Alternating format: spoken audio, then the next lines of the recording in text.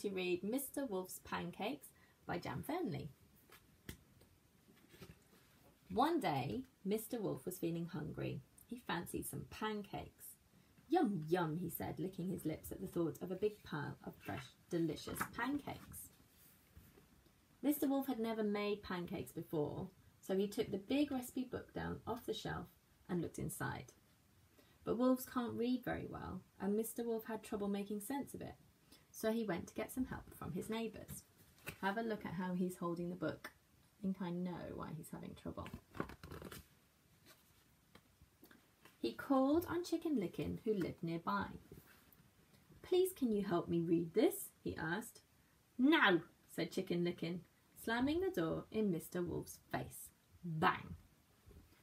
"Oh dear," sighed Mr. Wolf. He sat down, slowly read the book, and worked out what he needed all by himself.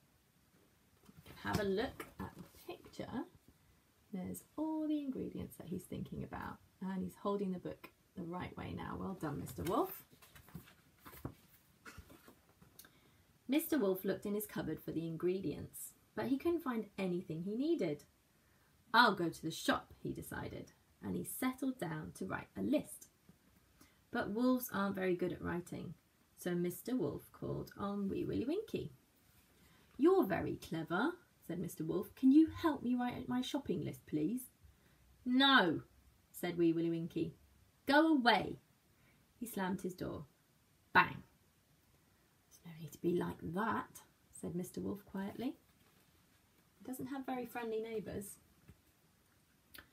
Mr. Wolf sat down and tried very hard with his writing until he made his shopping list all by himself. Now he needed to count his money to make sure he had enough. But wolves aren't very good at counting, so he went to the gingerbread man for some help. "Can you help me count my money, please?" he asked politely. "No, I'm too busy to bother with you," said the gingerbread man, slamming his door. Bang! See if you can join in with this. You might know some of the words now. See if you can join in. So, poor Mr. Wolf had to sit down and count his money. It took him a long time, and he had to check it 3 times before it was right. But he did it all by himself. Mr. Wolf needed a basket to carry his shopping, so he called on Little Red Riding Hood. "Please, may I borrow your basket?" he said very nicely. "I'm not lending my basket to you," said Little Red Riding Hood. "Now clear out." So Mr. Wolf set off to the shop without a basket. "I'll manage," he said. This says, "Old Mother Hubbard's General Store, Hickety-Pickety Black Hen Eggs, fresh today, Mary's cockle shells and silver bells, magic wands," that's handy. Mr. Wolf went to the shop. He looked at his list, remembered what he needed, counted out his money, and carried the eggs, milk and flour home, all by himself. Now it was time to make the pancakes, but wolves aren't very good at cooking, so Mr. Wolf called on the 3 little pigs. "Please, can you help me cook my pancakes? I'll share them with you," he said kindly. "No chance," chorused the pigs, slamming their doors. Bang, bang, bang. Mr. Wolf felt sad because nobody wanted to help him. Mr. Wolf went home and started to make the pancakes all by himself. Soon there was a huge pile of delicious pancakes on the table, all ready for eating. Well done, Mr. Wolf. He is a really lovely little wolf. He speaks so nicely to everybody. He works so hard.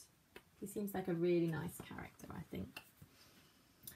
Now, as Mr. Wolf had been making his pancakes, a lovely smell had drifted out of the kitchen, all through the town.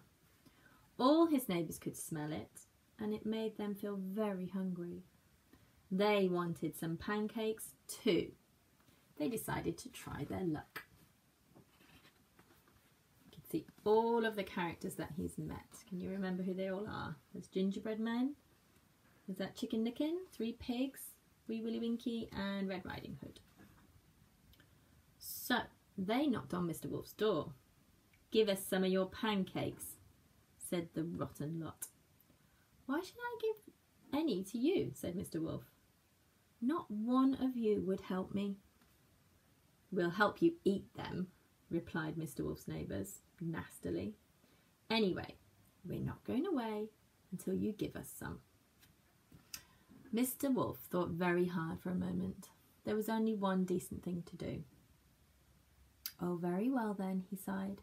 "You'd better come in." So Mr. Wolf is having a think. He seems like a really nice little wolf, and he's thought that there's only one nice thing that he can possibly do now. Can you guess what Mr. Wolf is going to do? What would be the kind thing to do at this point?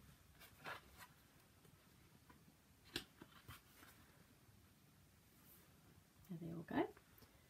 Mr. Wolf opened the door wide and whoosh, his greedy neighbours rudely pushed him aside and dashed down the hall. Mr. Wolf shook his head, shrugged his shoulders, followed them into the kitchen, and when they were all in, Mr. Wolf gobbled them up. Snippety snappety, and that was the end of his unhelpful neighbours.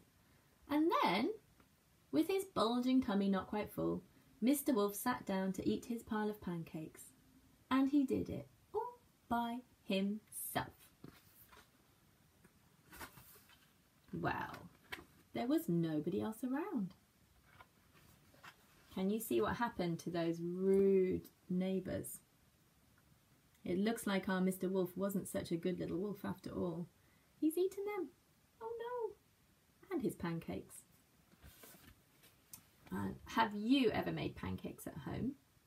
If you have a look on Tapestry, we're going to have some ideas for games and activities that you can do based on this story. Bye!